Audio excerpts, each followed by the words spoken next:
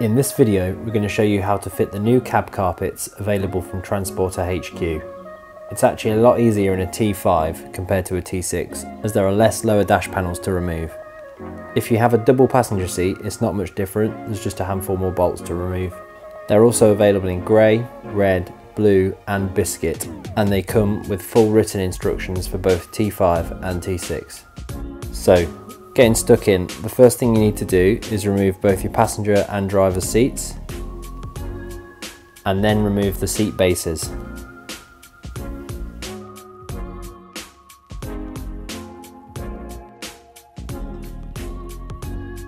Disconnect the wiring loom from the passenger side seat base. Use a flathead screwdriver to remove the cover from the handbrake, and then use a 10mm socket to disconnect the handbrake cable. As you can see, this vehicle is fitted with a diesel heater, making it a bit more awkward. Make sure your rubber floor mat is clean and free from dirt and grit.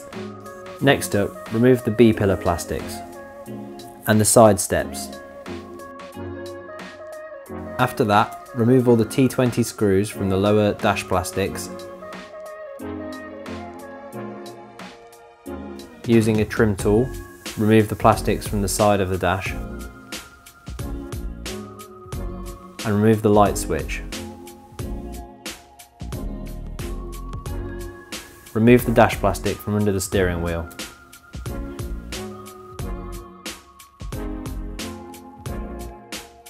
On both sides of the vehicle, remove the seals. Continue removing the screws from the lower dash plastics and remove the gear gaiter. There's a screw hidden behind here.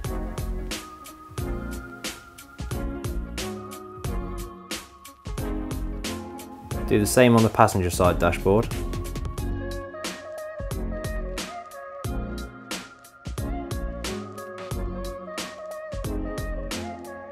Remove the fuse board cover and remove the glove box.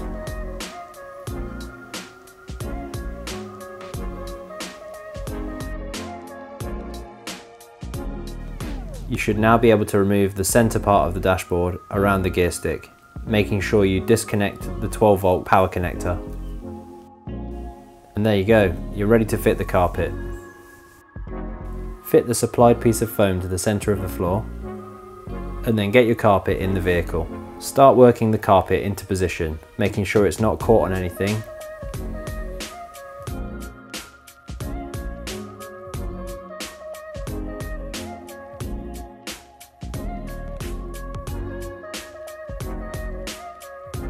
As this carpet is for T5 and T6 models, there are a few bits that need some adjustment.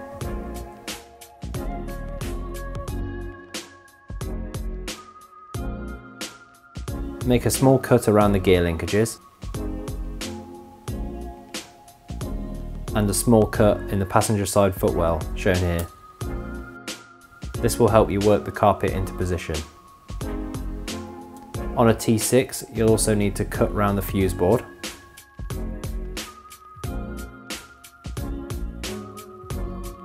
And round the wiring loom by the driver's side clutch pedal. Continue working the carpet into position. When you're happy with the position, cut an X over one of the studs that the seat bolts into to help hold the carpet in position. Pop the handbrake cable and wiring loom through the slot provided. As you can see here, we've cut the carpet round the diesel heater, but if you haven't got one fitted, you wouldn't need to do this. When you're definitely happy with the position, cut X's over all the remaining seat studs. Cut a large X under the passenger seat for the wiring loom.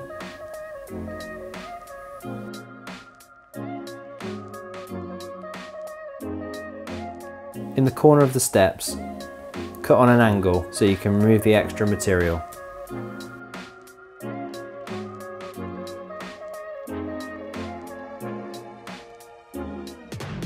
Halfway along the step, you also need to shave off a small amount of material, as shown.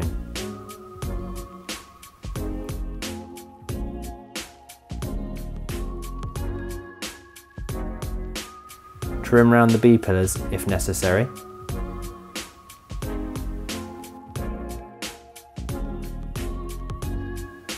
Then glue the fabric strips onto the metalwork.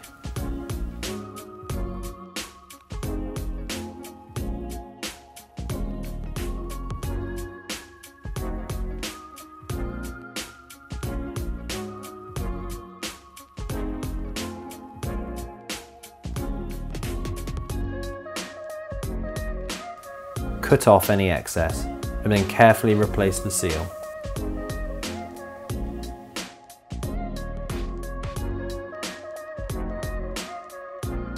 Now all you've got to do is put it all back together in reverse order and job done.